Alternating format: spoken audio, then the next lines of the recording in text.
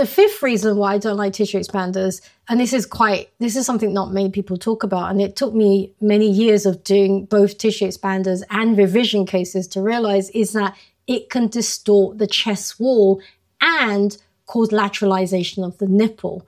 So what does that mean? So what that means is that when you feel these, like I told you, there's tension, right?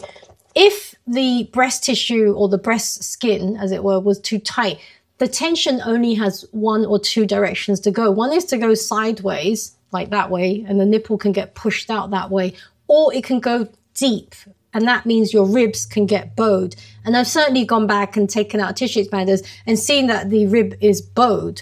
And that doesn't usually affect it to the point where, you can't breathe or anything like that.